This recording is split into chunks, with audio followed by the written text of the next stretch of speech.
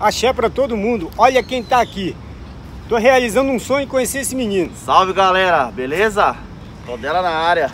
Então, mais do que só apenas cumprimentar esse menino, eu pedi pra ele um momento aqui para eu poder fazer uma experiência com ele, com a capoeira e com a folhinha. Vamos começar pela folhinha, cara. A folhinha, ontem estive lá no interrogando e tentei fazer um pouquinho lá com o Vandinho. Ele não conseguiu tirar o som, mas eu tenho certeza que ele vai treinar comendo salada. Mas qualquer folha tira som? Olha, ela tem que ser maleável. Tipo assim... E o que é isso? É água? Olha, isso aqui é só água. Pega uma aí pra você. Ah, eu não vou dar conta não, meu tuto. Né? Enxuga ela aí na tua camisa. Não vou aí. dar conta É só água isso aqui. de fazer som com isso aqui não. Ó. Como que eu tô gripado, já não vai sair. Fica complicado. Você sabe, mas você consegue. Isso aqui você tem que jogar fora agora. Não, de boa, de boa. Você sabe assoviar, né? Normal. Tipo, tem pessoas que não conseguem. Deixa eu ver. Não, de boa, de boa. Não tá saindo nem o tem pessoas que não conseguem assoviar. E sendo assim fica complicado. Então, você pega, ó, você tem que soprar o lado de dentro, o lado de dentro dela. Ah, rapaz do céu. Então, a folha, essa aqui é lírio da paz. É uma planta chamada lírio da paz. Mas você pode pegar uma flora, uma folha por aí que tenha uma moleza, tipo assim, que seja maleável, né? Podemos dizer assim. Aí você encosta, você pega aqui, pega numa ponta na outra aqui, ó, deixa um espaço aqui, só dá uma esticada de leve. Aí você vai encostar os lábios superiores, olha só, hein? Falando bonito, hein? Aqui, ó, na hora que ele encostar aqui, ele vai dobrar um pouquinho os lábios de cima. Aí é só soprar. Quer ver, ó? Vamos ver você fazendo. Na hora que você encostou, ele dobra. Você viu que ele dobrou? Entendi. Aí nessa dobrada é que vai sair o som. Você vai... Vamos ver? É tipo um sopro seco assim, né? Ó. Olha aí, ó. Tirou. Não, e dá coceira. No começo até que você vai dar... Não, dá uma coisa meio que coceira assim. Não é que é uma coceira. Ó, é que é uma coceira. Você encostou... Ai, caralho. Não, é a vibração que parece coceira, mas não é coceira não. Ó, só encostou. Ó. Olha aí, mano, tirou som, cara.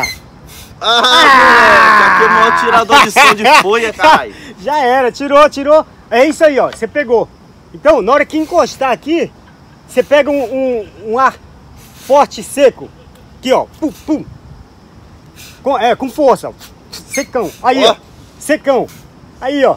Tirou. Aí, Vandinho. Tirou, Vandinho. Vandinho não conseguiu, não? Vandinho não conseguiu.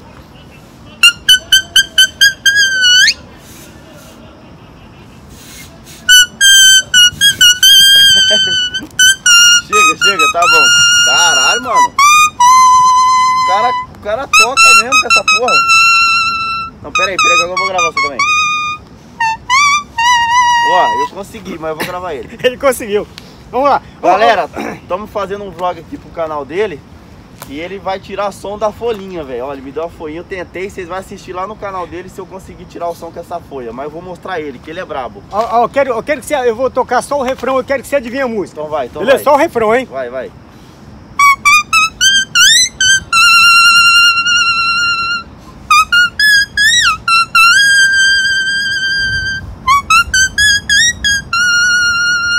Essa tá difícil, meu truta.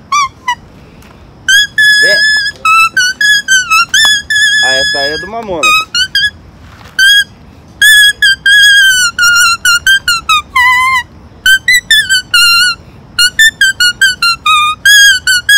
Hoje é festa no meu AP. Caralho, o cara é bom, hein? Aí, ó.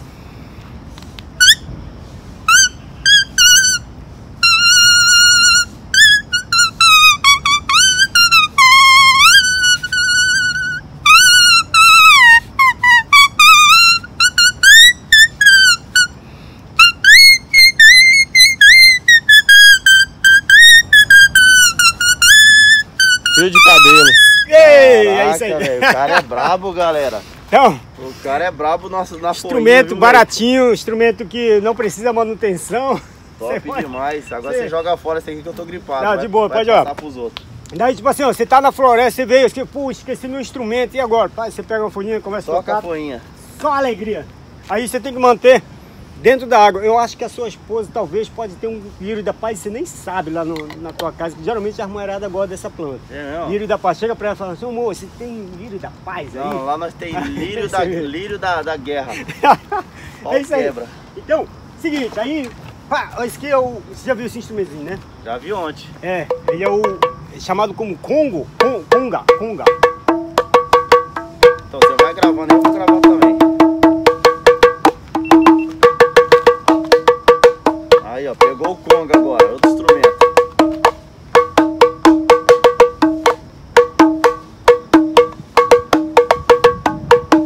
Isso aqui é gostoso, você bate só com a pontinha do dedo, cara. Só com a pontinha do dedo, ó. Só aqui, ó. Aí, ó. Esse aqui você fica o tempo todo, ó. O dedão do desossador, vou falar pra você, é mais grosso, viu?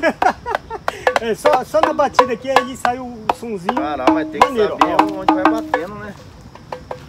Aí vamos Tem lá. que ter o ritmo, tem agora o reco-reco. Antes disso, eu queria perguntar pra você se você gosta de bater na boca do sapo? Eu não tô ligado, não. Não? Depois você aproveita e já bate na boca do sapo aqui, que isso aqui é o reco-reco.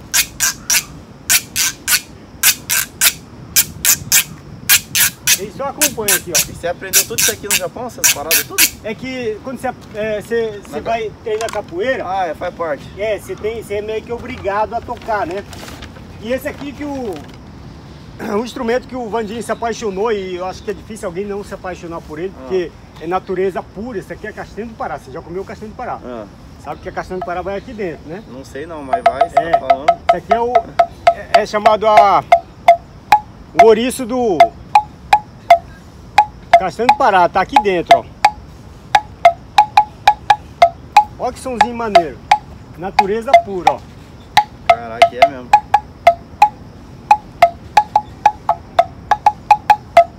Mano, Da hora, hein? toca, só pra você ter uma noção, segura aqui, vai lá, vai lá. Grava. Eita, porra, Ó, vai aí. é 1, 2, 3, é 1, 2, 3, ó, começa aqui, ó. Fica mais pra cá, senão não pega no celular. Olha lá, é 1, 2, 3, aí começa de novo, 1, 2, 3. 1, 2, 3, 1, 2, 3, 1, 2, 3.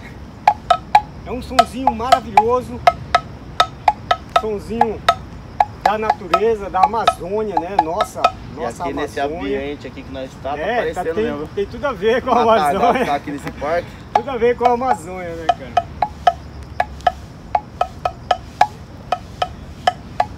Vai dar até uma foto bonita aqui, hein? Aí. Top, meu truta. Maravilha, é isso aí. Vamos lá. Nossa, esse é um instrumento Bacana, que dura hein? o resto da vida. Isso aqui não quebra nunca, cara. Dura até acabar, né? Isso aqui, nossa senhora, é mais fácil você ir primeiro. Não, isso aí é certeza que você vai primeiro. Ó, vamos bater na boca do sapo, então. Olha, tem um sapinho aí, velho. Você gosta de bater na boca do sapo, aproveita, ó. Isso aqui é Quem fez sapo pra você? Esse aqui, não, esse aqui eu comprei. Esse aqui é um instrumento tailandês. É mesmo? É, ó. Aí, é o barulho de sapo mesmo. Parece um sapo. Que viagem, Esse mano. aqui, ele vai no... É igual o reco-reco do bambu, ó. Só Ó, que... esse aqui tá foda pra essa GoPro, viu? Aí, ó, sapinho mesmo, é o sapinho. Aí, ó, eu vou dar essa experiência. Ó, é o seguinte, você segura na palma da mão, né? Dá uma travada aqui pra ele não ir pra frente, aqui, ó. Aí vai só aqui, ó. Só nas costas dele, ó. Vamos ver. Cara, é o barulho de sapo mesmo, né, cara? Vai lá, vai lá. Tem que abrir, tem que deixar ele na palma da mão pra não abafar o som. Isso. Aí sim. Dá uma raspada nas costas dele, ó.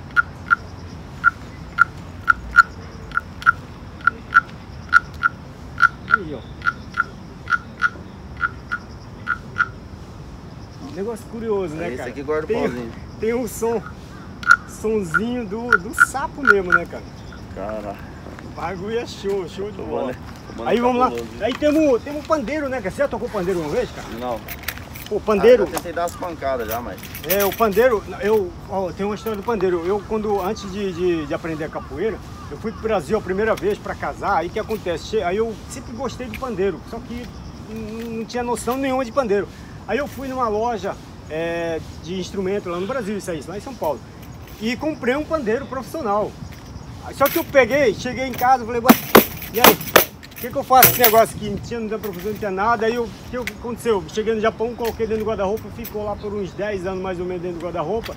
Me encontrei com a capoeira. Quando cheguei lá, eu não sabia que usava pandeiro na capoeira. Quando eu vi, falei, ué, agora tem onde eu usar o meu pandeiro? Já tirei de dentro do armário, falei, opa, é agora!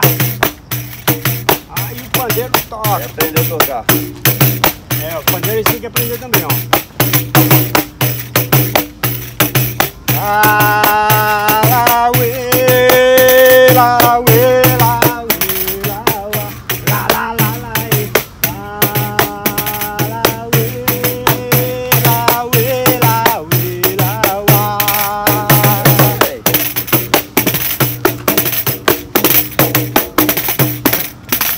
Tá porra, até na cabeça.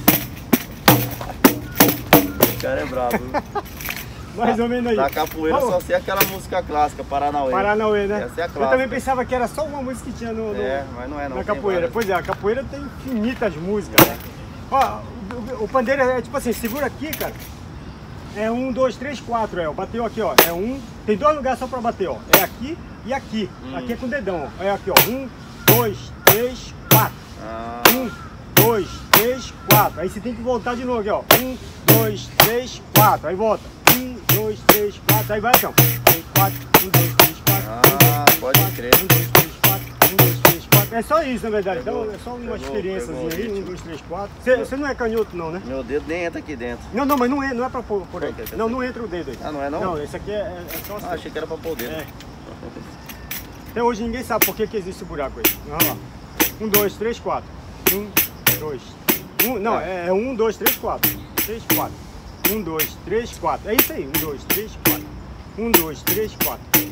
1, 2, 3, 4. É isso aí. Aí você segue aí no 1, 2, 3, 4 até você pegar o ritmo. É só isso. 2, 3, 4. 1, 2, 3, 4. 1, 2, 3, 4. 2, 3, 4.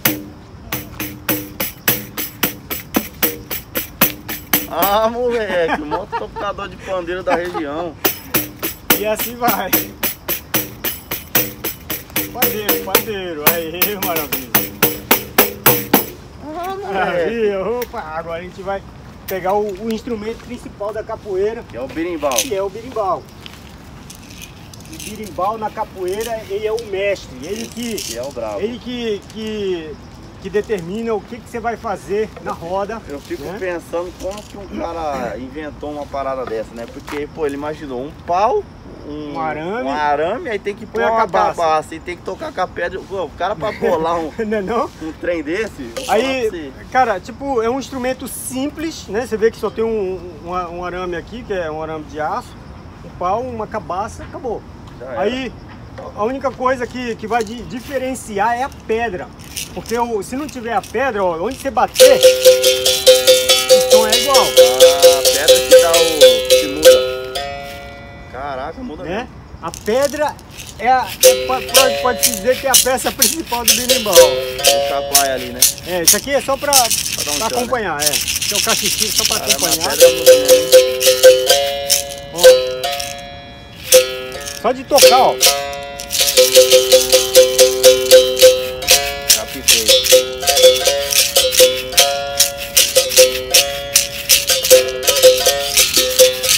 Aí você usa a barriga pra abafar. Olha o F.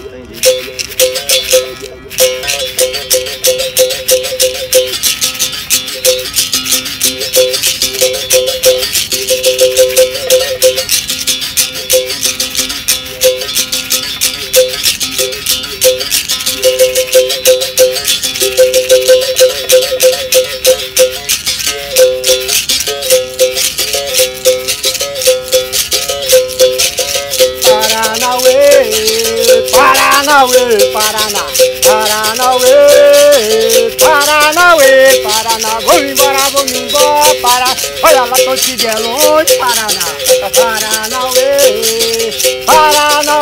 Paraná, tô aqui a conhecer, Paraná, conhecendo um rodeio, Paraná.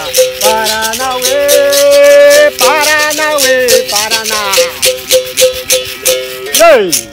Bravo. Brabo demais, velho. É isso aí, ó. Seguinte, você vai tocar berimbau, rapidinho. Vou tocar o berimbau agora. Seguinte, o dedinho vai aqui embaixo. Esses outros 2 dedos aqui do meio, ele vai segurar o berimbau. Entendi. Aí a pedra tem que ficar aqui, ó. Nesse movimento. Então, segurou aqui, a pedra ela bate e volta, né? Aí tem 2 lugares para bater. É embaixo sem a pedra e em cima com a pedra. É só esses 2 lugares, ó. Faz só isso, ó. Só. Caraca, velho. Opa! Tem a mão grande, fica meio complicado de pegar. Ele é meio estreitinho. Isso aí, O que não pode é o dedo tocar no arame, né? Lá, aí você tem que dar um jeito da pedra fazer esse trabalho. Eu prefiro mais com essa aqui, eu acho. Você não pode não? Se você conseguir, normalmente é complicado, né, cara?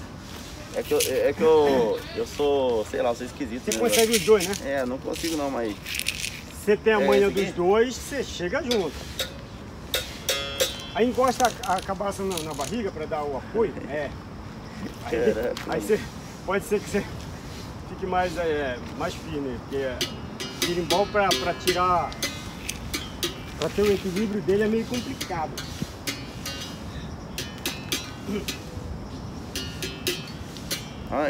Embaixo é sem? É sem a pedra. Aí quando você for tocar em cima é com a pedra.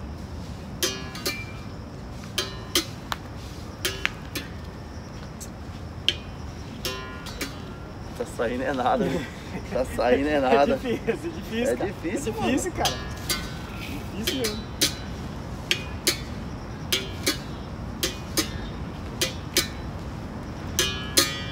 Tem que bater mais. Sim, é tipo bate e volta, né? Senão ele abafa o som, né? Entendi. É isso mesmo. Aí, ó. E as carapanã aqui querendo comer nós, tá comendo, né? Carapanã arrasado. Rapaz, é difícil, viu, é isso aí, é complicado, cara. É difícil, como qualquer coisa na vida, mas tudo é treino, né? Sim. Aí faz o seguinte, vamos... tudo é treino. Você toca o agogô e eu toco o berimbau, a gente finaliza com... Agogô qual que é? O agogô com da castanha. Olha aí. Vou tocar esse aqui então. Assiste no canal dele lá, galera, depois. Vamos lá, hein?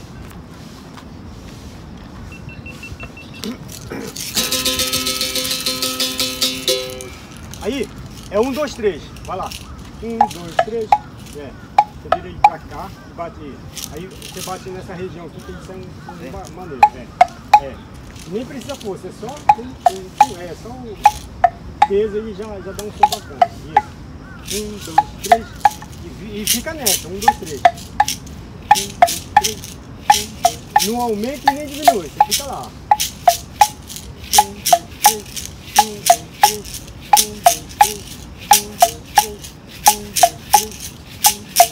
Só isso.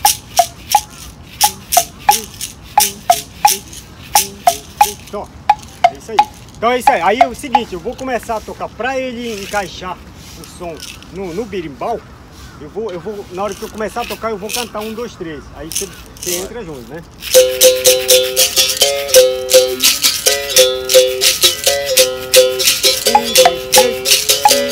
Aí, você mantém aí, é só segurar ele.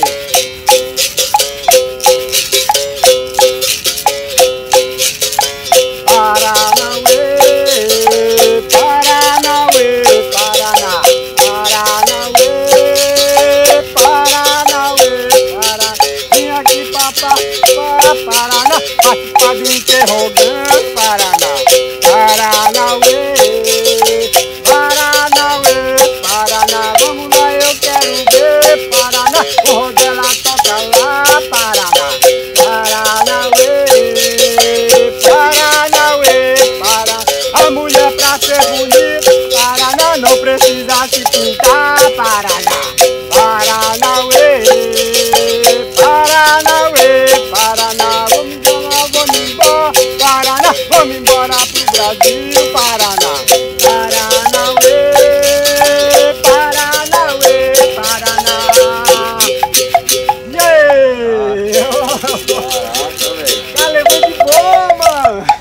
Ó, tocador de de dois boa. cocos e o pau. Tocador de dois cocos. Boa, cara, de boa, de boa. Ai, caraca, Rapaz, show velho. de Da bola, hora, hein, show de mano. bola. Da hora, meu. Que dia que sai esse vídeo aí? Amanhã? Vou Você ver. edita rapidão? Como é que Eu faz? acho que amanhã, acho que Não não, dá, né? porque Você tá eu vou cansado. só depois que eu chegar em casa que eu vou. Demorou, a hora que você postar, né? Aí que eu postar. Beleza, então, obrigado aí então por quem assistiu. Caralho, Vamos ficando por da hora, aqui. Porra dela. O homem manja mesmo, viu? Do Paranauê. Você manja dos Paranauê, literalmente. Na verdade, eu queria fazer mais uma outra experiência, só como ele tá gripado, fica E as complicado, gingadas, cara. Pois é, a ginga. Gingada, Vamos ver, olha lá. Ah, Aí moleque, manda a aqui parada, tem, ó. aí, ó. Aí, ó. Oi. Aqui tem a gingada, caralho. Na verdade, se não tivesse gripado, eu queria fazer uma experiência também com a yoga. Ah, yoga, eu vou morrer aqui asfixiado. Pois é, aí quem tá gripado fica complicado. Eu colocar ele de cabeça pra baixo, né? Deus fazer me as livre, coisas, você tá aí fica meio complicado. De cabeça pra baixo, mano, eu não vou em montanha-russa, essas que viram do avesso. Parece que meu cérebro sai da cabeça e vira assim, eu não, véi. Você não cabeça pra baixo, sério, eu não cara? consigo nem capô. Cara, seria muito interessante, mas já que não dá, beleza, a gente vai... Tá bom, é. outra oportunidade. Deixa pros caras que sabem aí. Outra oportunidade, quem sabe? Eu ia aproveitar aqui as árvores para fazer ele ficar de ponta cabeça, mas como tá meio complicado aqui para ele... Não, faz o seguinte, fica você de ponta cabeça, eu vou gravar pro meu canal. Beleza, então a gente vai tentar fazer aqui. Vamos ver se a gente consegue. Você fez de ficar de ponta cabeça? Não, eu era para mim ter feito, mas não deu tempo de fazer. Não deu tempo. Mas eu ia fazer, na hora que eu tirei, não sei se você viu, na hora que eu tirei o chapéu lá, deu uma claridade lá na frente. Mas a minha é mais clara que a tua. Quando eu rapo tudo... Não, mas ontem, eu acho que por causa das luzes, ficou parecia uma bola de cristal, então, mas cara. a minha é pior que a tua. Quando eu rapo a cabeça na gilete, por isso que eu não faço vídeo sem boné. Porque é muito, parece uma lâmpada da minha cabeça. Sério? Fica brincão mesmo? Nossa entendeu? Senhora. Por isso que eu não gosto de fazer sem boné. Então, tipo assim, aí não deu, mas tudo bem. Se eu tirar o boné aqui agora, nós vai clarear essa parte inteira aqui, ó.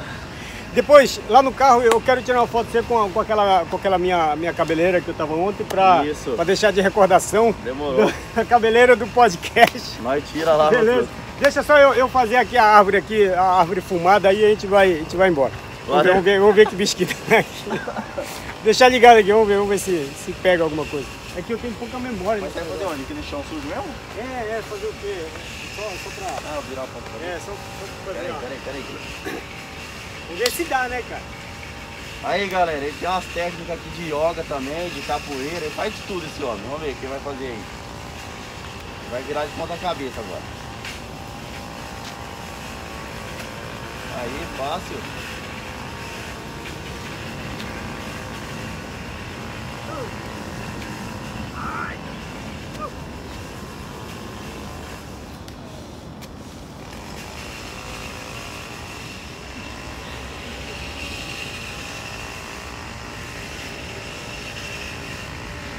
Rapaz, o cara é bravo, hein? Vou ficar assim um segundo mesmo. Aquela gingada. Ó. É um capoeirista, meu parceiro. Aí tem muita pedra aí, machuca a mão. Mas tá bom, deu pra ver aí que você sabe fazer. Maravilha pura. Top demais, Cara, quer dar um recado final aí pra galera, pra não encerrar o trabalho? Pois é, cara, é o seguinte. Vamos viver a vida intensamente, todos os dias. Porque realmente, do jeito que tá as coisas. Você não sorri hoje, cara, e amanhã? Será que a gente vai sorrir amanhã, cara?